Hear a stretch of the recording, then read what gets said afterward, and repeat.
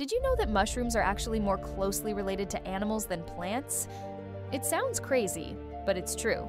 Scientists discovered that fungi and animals split from the same evolutionary branch. This happened millions of years after plants had already gone their separate way. Just like you and me, mushrooms breathe oxygen and release carbon dioxide.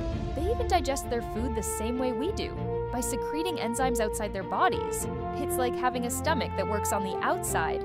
But here's the really wild part. Mushroom cell walls contain chitin. That's the exact same material found in crab shells and insect armor.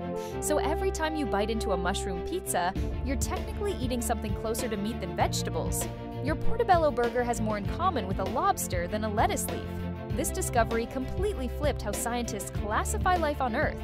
Who knew that fungi were our long-lost cousins all along? Next time you see a mushroom, remember you're looking at a distant relative.